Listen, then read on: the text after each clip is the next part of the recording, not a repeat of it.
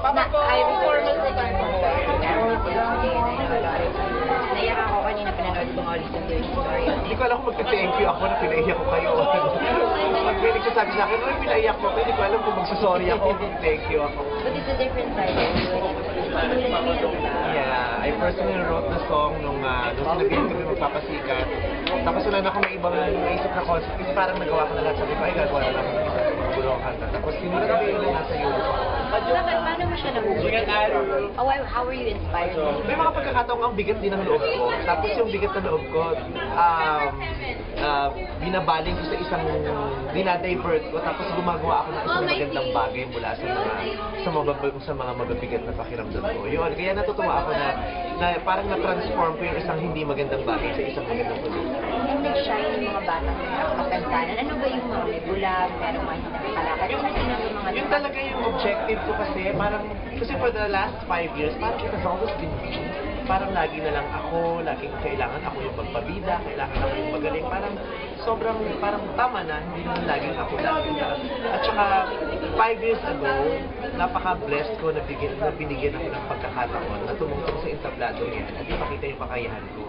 Ngayon, itong taon to, gusto kong iparanas din sa kanila yung magandang pagkakataon na ibinigay sa akin. Kasi lalo na sa kanila, hindi ganun kadaming oportunidad na naibibigay sa kanila di ba? Kasi iba ang trato sa kanila ng mundo dahil walang paa, walang panig, walang dinig, hindi kayang magsalita, di ba? Kaya ibinigay ko sa kanila yung pagkakataon na yun bago patuloy mo ibigay sa kanila.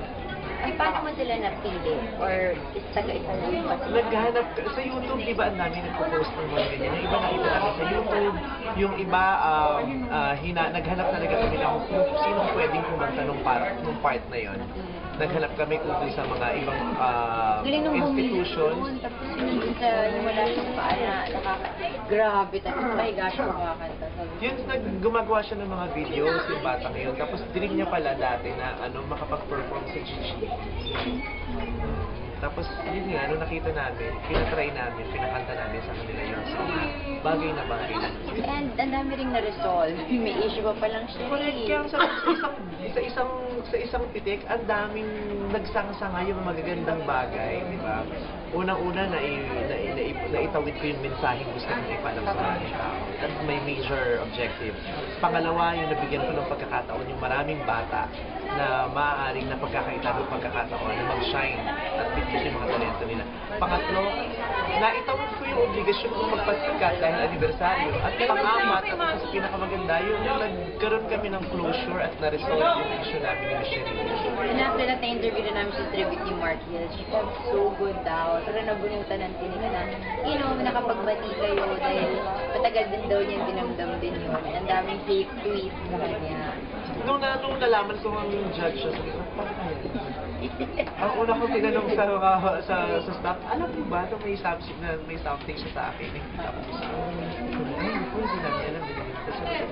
Pero mas okay lang, sabi ko gano'n.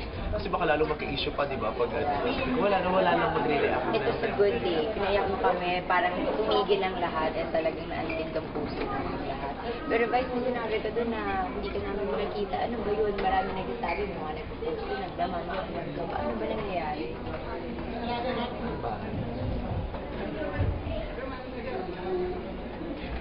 Hindi ko pa alam, next week na lang. Pagalitan ako. So are you leaving Showtime? I will have to rest. Una yung health issues. That's the major concern.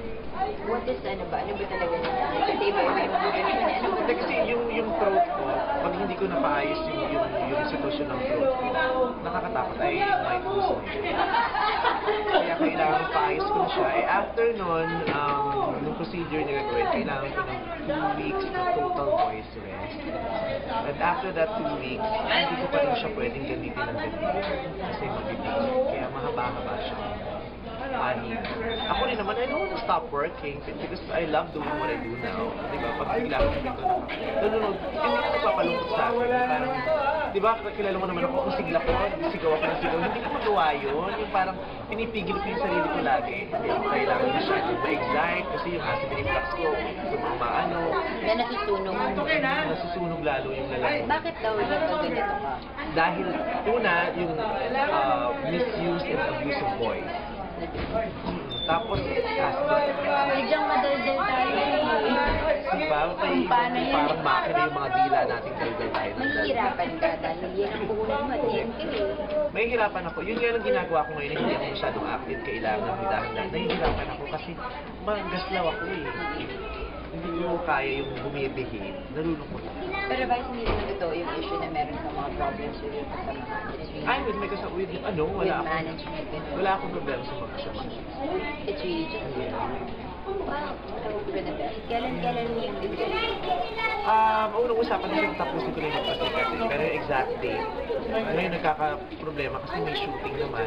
Even if ka, paano nga yun, guys? So, mawala ang Showtime, pero tatapusin na yun.